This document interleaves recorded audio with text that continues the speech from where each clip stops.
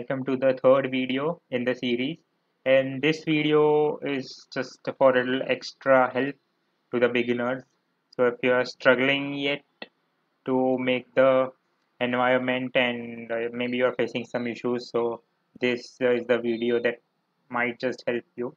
If you have successfully installed tkinter as well as Qiskit, just feel free to skip this video. So now let's first in the search box type for Anaconda. So it will by default we have this base environment that will be activated. So we shall deactivate it. Deactivate.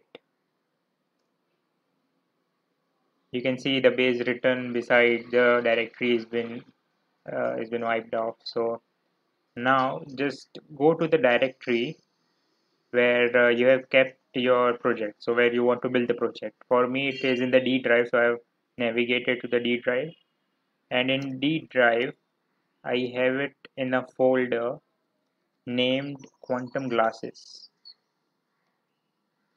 So here we go, and this should take me to the quantum glasses.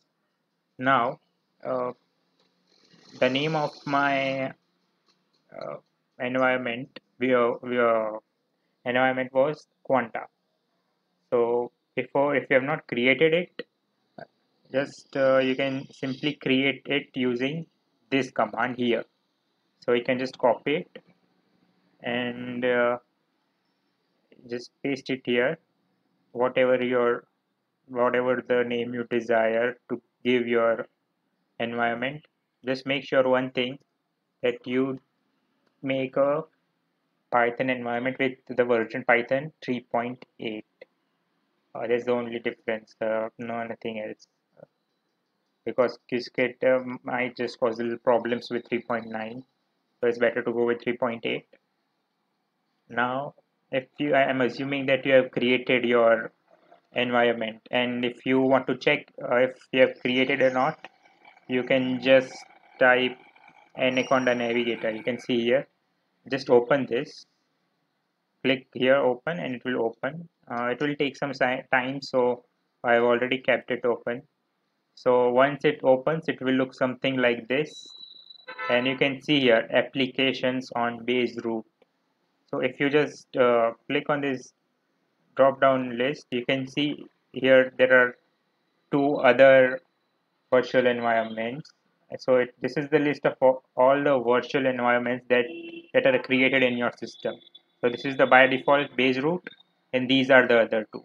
As I told you, Quanta is the one that I use to create the project that we are working on. So if you have executed the command properly, you should find your name of your environment here. If the name isn't here, then there's some problem for sure. Okay, so if I am hoping that you have your name here. Now, once you have your name here, the name of your virtual environment in this list, you can activate it here. So this is the directory where I created, and you can just conda activate and name of your virtual environment, in my case Quanta. So you can see in brackets it's written here Quanta.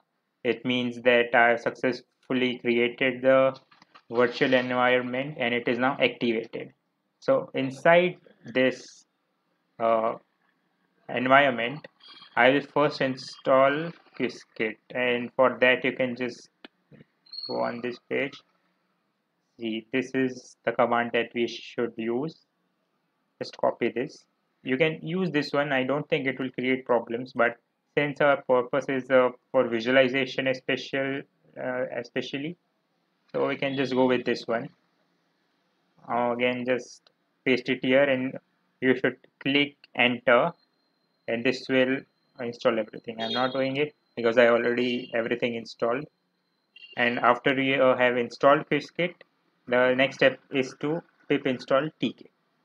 This will install tkinter, and once both the so it will just show some downloadings and all. So once you have done that, uh, you can just deactivate your environment.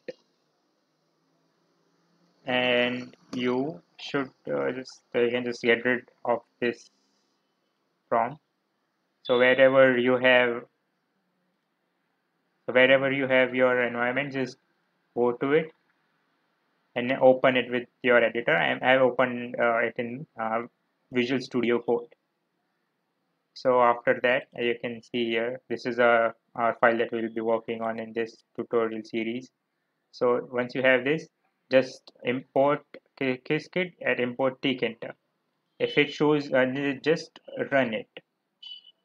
If it shows you any error, that errors like module not found, then just realize that you have not installed the modules correctly.